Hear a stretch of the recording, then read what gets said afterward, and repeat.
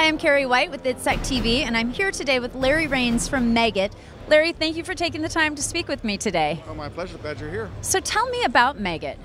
Meggitt is an aerospace and defense company. Meggitt Training Systems is one of the elements of that company, and that's what we're demonstrating here is both the live fire and virtual components the Meggitt Training System is offering for soldier training, marine training, small arms training, both the continuum from virtual all the way through live fire into combat to hone those skills throughout the continuum. For this show, ITSEC 2015, we're introducing the FAZTS 100E, and that product has a couple of new technologies that we're bringing to the small arms training marketplace, and we believe revolutionizes small arms training.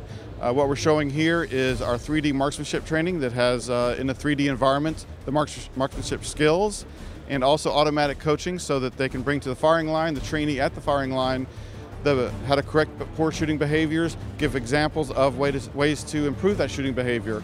You mentioned automatic coaching. Tell me more about that.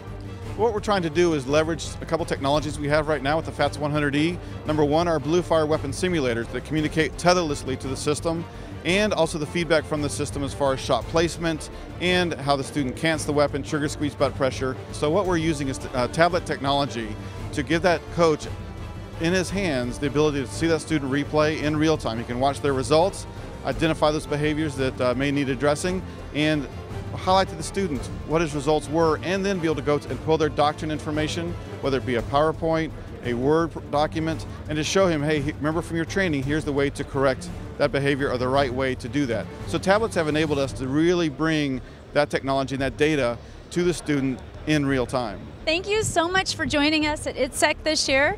And again, stay tuned for ITSEC TV.